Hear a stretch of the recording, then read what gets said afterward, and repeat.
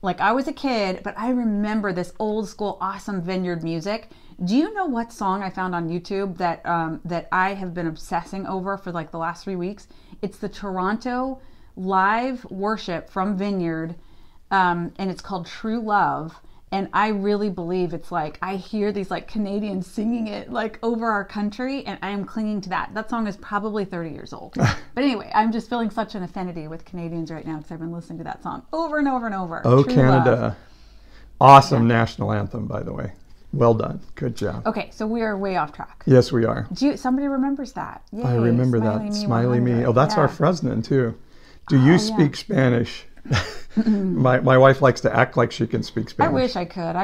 It's been a lifelong ambition, and me too. I should have by now. If I hadn't been, gosh, just crazy busy the last 30 years, I would have taken the time to learn. But yeah, it's our predominant. You know, we've 70% people of color in the community we live in, and about of that, about 50% of the total population is Hispanic.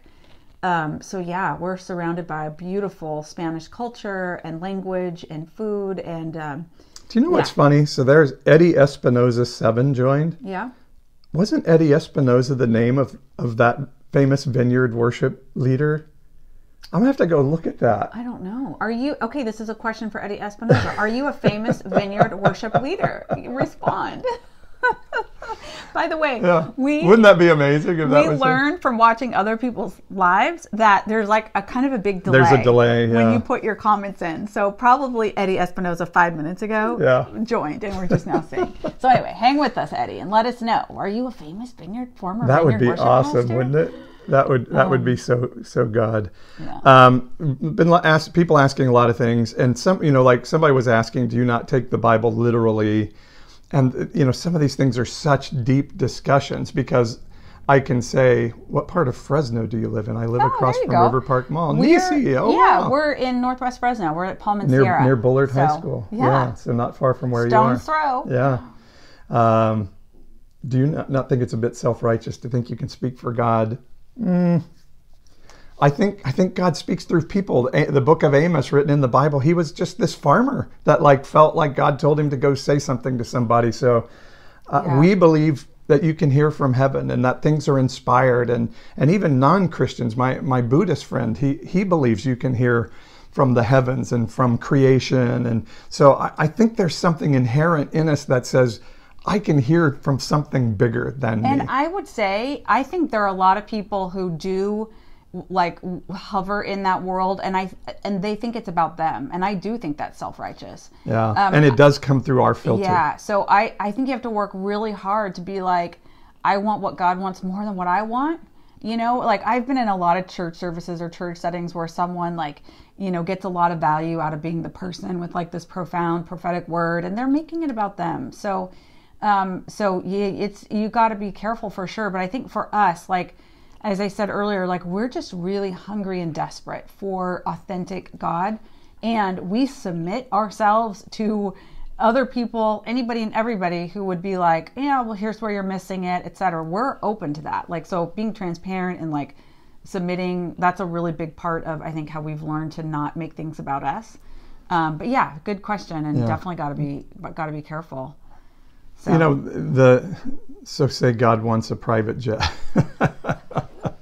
That would be me. I want a private jet. That is not a God thing. That is an Ashley thing, let me say. Do you guys believe in the rapture? I'm not a rapture guy. I talked about it on the last TikTok. I'm sorry we don't have a lot of time to go in that. Let me talk about the Bible literally thing. You have to understand the purpose of what was written. So I would say, as a general rule, I would say, no, not all of the Bible is written literally. They were stories being told by people that then somebody started writing down. Like Moses, Moses probably didn't write the books that we give to Moses. He was narrating the story on an ongoing basis, and somebody said, let's compile it and write it down.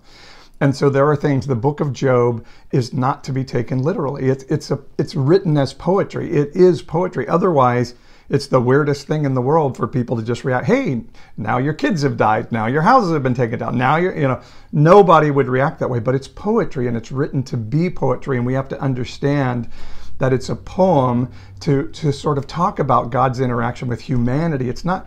Satan doesn't walk into God's office every day and say, can I get this person, this person, this person? And God says, yes, there, no, there, yes, there. That doesn't happen. That's not a literal thing. And so we have to understand the purpose of what we're reading. Now everybody wants to know if you have a TikTok. I do not. I'm hanging out on his TikTok. Sorry. I have a little bit of social media phobia. And so because people have been asking me about Romans 1, if I can just do a real quick teaching on that, we're almost out of time. Romans, so again, you have to understand why the book was written and what, so Romans is a book that's written in a classic Middle Eastern style. And so what they would do in their writing is they would set up a premise and knock it down, set up a premise, knock it down, set up a premise, and build to this crescendo in the middle, and then kind of go. So the book is written to come to this point and then go down. So if we read Romans 1 and say, look, God hates homosexuality, you're missing that. Romans 1 is the setup of a premise that Paul is then going to knock down, the writer of the book. I'm going to spill my coffee using my hands. And so what he's doing in Romans 1 is saying, look what happened to the Greeks. They started worshiping creation rather than the creator, and here's what happened. They did this and this, they worshiped birds, and because of that, then they started having sex in the temple, and they had guys having sex with little boys, and so he's setting up the premise that he's then going to knock down. And he does that with the rest of the book, and it all builds to this crescendo of Romans 8:28. There is therefore now no condemnation for those who are in Christ Jesus. That's the whole of the purpose of the book. He didn't write the book to say, see, God hates homosexuals. Wow. He wrote the book to say, because of Jesus and what he did, none of us are condemned for what we do. Wow. And that's the point of the book of Romans. And so if we take one verse and say, see, God hates homosexuality, we're missing the point that Paul is saying. Yeah, see what happened to those people? And he's not even talking about like consensual homosexual relationships. He's talking about something that was happening in worship, and everybody in his audience was like, yeah, we know those people are crazy. And so he was setting up the premise to knock it down and knock it down, to build. And so that's why we have to be careful with this idea of, oh, the Bible has to be taken literally, because then we'll misinterpret it and we'll read The Wizard of Oz and say, wow, this is a great book about yellow bricks. And that's where we started this morning. That's a great full circle. Do I have time to tell the story of Sydney and the rapture in front of your mom? Yeah. Hope my mom's not on TikTok. I'm guessing she's not. Yeah, this is just like a quick little personal story. So our daughter, Sydney, who's now 21, amazing young woman who's almost finished with her undergraduate degree in music. We're sitting here in front of this beautiful piano. She's our musician. We are not musicians. And anyway, we look good in front of the piano. Yeah, that's about all we can use it for, is this prop. But so when she was about 7 or 8 years old, my in-laws, Paul's parents, were visiting, and they are the most precious, sweetest, like Assemblies of God, old school pastors. Given their heart and passion for God their whole life. They are faithful and they love God. They live down in Southern California now, and we really cherish them. And they probably would be upset to watch your TikTok channel, just to be honest. Very different life and view of They did not vote for Joe Biden. That's right. So anyway, so one day they were visiting, and your mom says, tell the rest of the story. My mom says, well, thank goodness Jesus is coming soon, because the world is just getting so terrible. Yeah. And our daughter, our little 8-year-old daughter, says like, oh, Nana, we don't believe in the rapture. And my mother-in-law literally like dropped the pickle jar, or like just had this moment of like, oh my God, what are you teaching my granddaughter? And Paul overheard the whole thing. And so he said to his mom, he's like, Mom, you don't have to believe in the rapture to go to heaven. You have to believe in Jesus to go to heaven. Like, whether or not there's a rapture, who cares? Like, I believe in Jesus, so I'm going to be fine. And it just made her head spin, you know. Yeah, so Raquel, I think, is the one who asked that question, who's doing the relief emoji there. Can you teach on Ezekiel? I try to do lives through the week and do some teaching, so I love that people are asking these questions. We'll keep working on it. So send me a direct message if you have something you would like me to do a teaching on. Just you also had a comment of someone saying that we are not answering the important questions. So we need to. Oh. I don't know. Sometimes it's just when you're on TikTok, we can't answer everything. Yeah, and sometimes like by the time you're finishing answering one thing, like 10 other questions have come up. But DM, and then you can put him to the test, man. He loves the tough. Oh my gosh, are you kidding me? I didn't vote for Donald Trump. I'm so sad. But no, you should probably watch other parts of you might want your to see TikTok my other channel videos and know that that's not the case. But we don't break relationship over that. I have friends who have voted for Donald Trump, but if they want to then make that an issue in our relationship, that does end up breaking relationship. But I don't think you should say, you voted for Donald Trump, we're done. But no, we did not vote for Donald Trump. Go watch my videos and you'll see very clearly I did not. So if there's something that you feel like I didn't answer, send me a direct message and I'll try to do a teaching on it and I'll alert you when I do that. I love that. I love answering those questions. So somebody said something about Ezekiel. Why don't you send me a DM and tell me exactly what you're asking, and we'll try to work on that. I'll deal with the literal Bible. Somebody was asking about Muslims in heaven. I don't know what the important questions are that we missed, but we're not. And again, we can't answer everything. And part of this is we want to be able to interact with people and inspire you, and so we just can't hit every question. So we're going to sign off, but before we do, would you please go actually follow Old Pastor Paul? Yeah. So thank you for coming on. We get so much just excitement from seeing the different locations. If you weren't tuned in when I was just sharing, like when we see where people are watching from, faith rises up in us because we just instantly imagine all of the people in the town where you live and the ambitions they carry and their heart's desires and just how much God loves geography. He loves places and regions and groups of people. So we love connecting with all of you this way.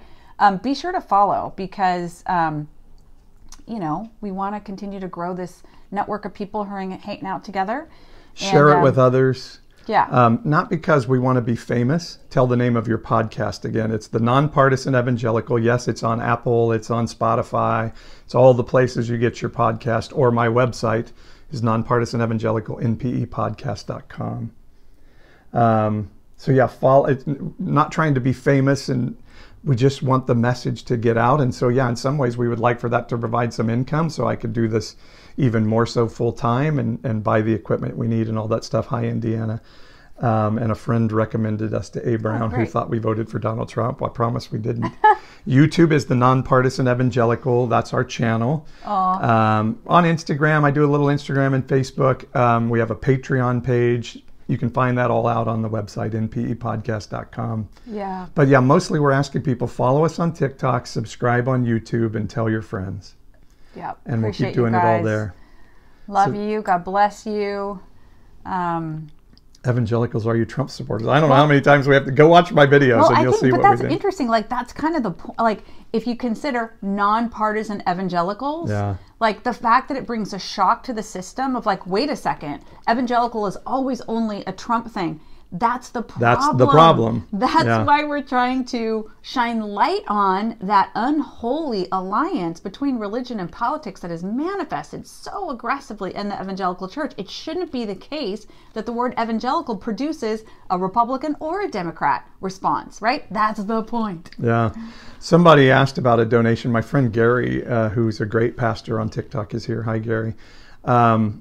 A. Blackwell was another one of my buddies. Love all you guys showing up. Yeah, we're just winding down. Yeah, so somebody was asking about donations. So first off, we're for-profit. This is a for-profit company. We believe in paying taxes to help our community, so we're keeping it for-profit. What? We like paying taxes? We like to pay our taxes. We like to have roads and schools. We think that's important, and we want to be a part of that.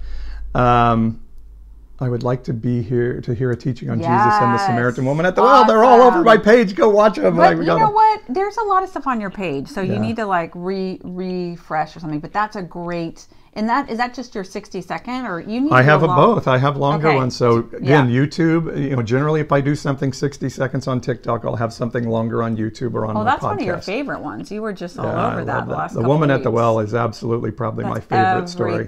Everything. And I did a thing on "Go and Sin No More," how we totally abused that verse.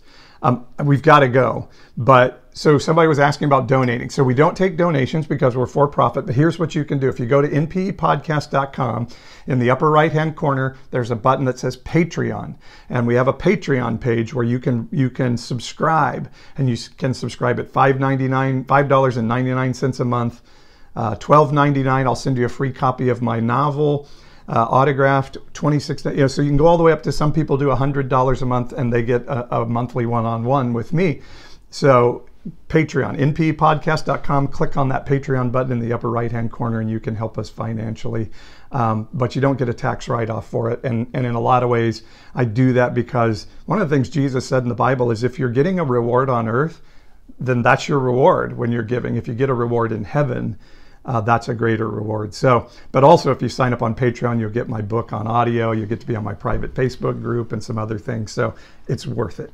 It's worth it. All right, everyone. Have a great week. Thanks for being with us. See you again next Thanks, week. YouTubers. Thanks, TikTokers. We'll see you guys. All right. Bye.